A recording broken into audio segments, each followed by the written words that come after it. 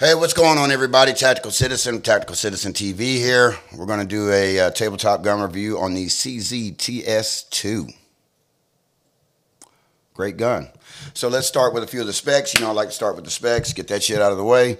It comes with 20-round magazines. Let's see, I got my trusty computer up here first.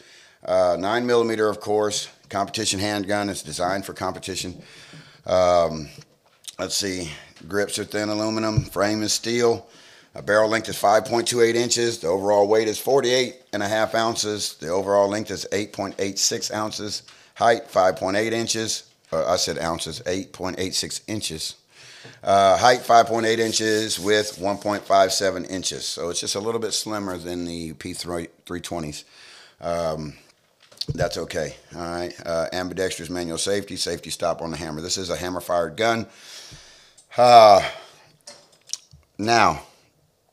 flat face trigger, extended mag extension.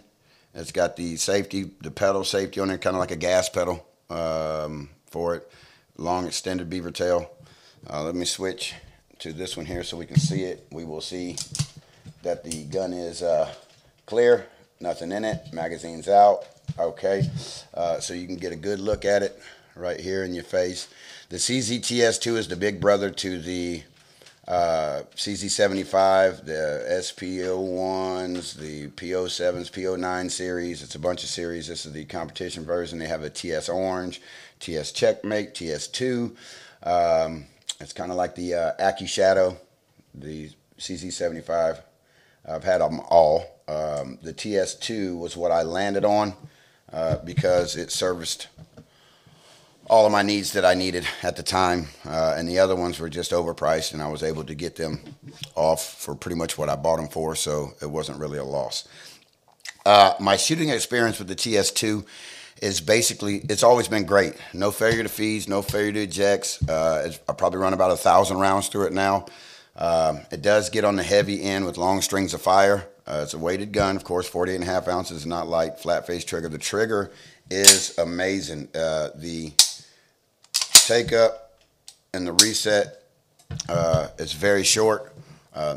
Trigger's crisp, probably 3.5, 4 pounds.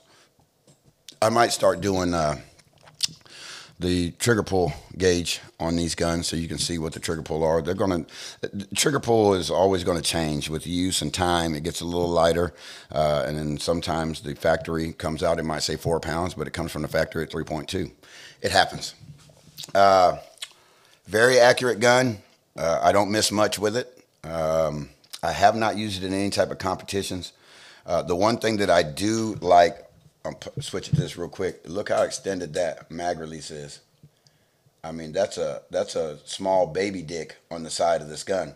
But it is super easy to reach and manipulate without changing your grip. That is super important. Not super important. Don't let me lie to you. It's somewhat important to me not to have to change my grip to drop the mag.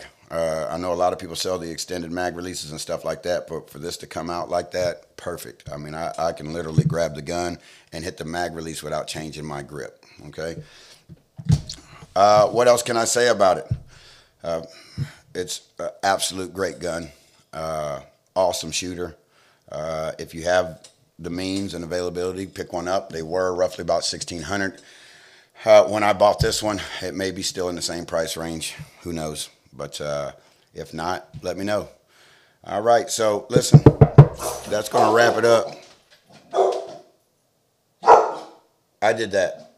Hey, I did that. Diesel, Duke, I did that. Anyway, those are the dogs, Diesel and Duke. They just wanted to make sure there wasn't nobody coming in this motherfucker. I'm not the one you should worry about.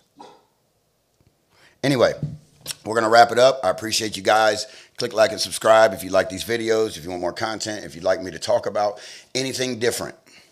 If you don't like what I'm talking about, comment below. I absolutely love the hateful comments. It makes me feel all warm and fuzzy inside. I mean, I don't know why it boosts my confidence up in myself every time I see some dumb shit. It just does. I'm happy for you guys. I love it. because the one thing I understand is anyone who's doing better than you is never going to hate on you. I live by that credo. So if you're hating, I'm pretty sure you're poor and broke. Matter of fact, I'm not pretty sure. I'm absolutely sure. Or at least poorer and broker than I am. And I'm not really a rich guy. You know what I'm saying? So at the end of the day, hey, man, love you guys. Appreciate the subscribers. We're up to like 1,070 subscribers or something like that. Keep pushing it up. We're going to start bringing a little more comedic content. We're going to do a couple of podcasts and everything. We're going to get it done. Thanks, you guys.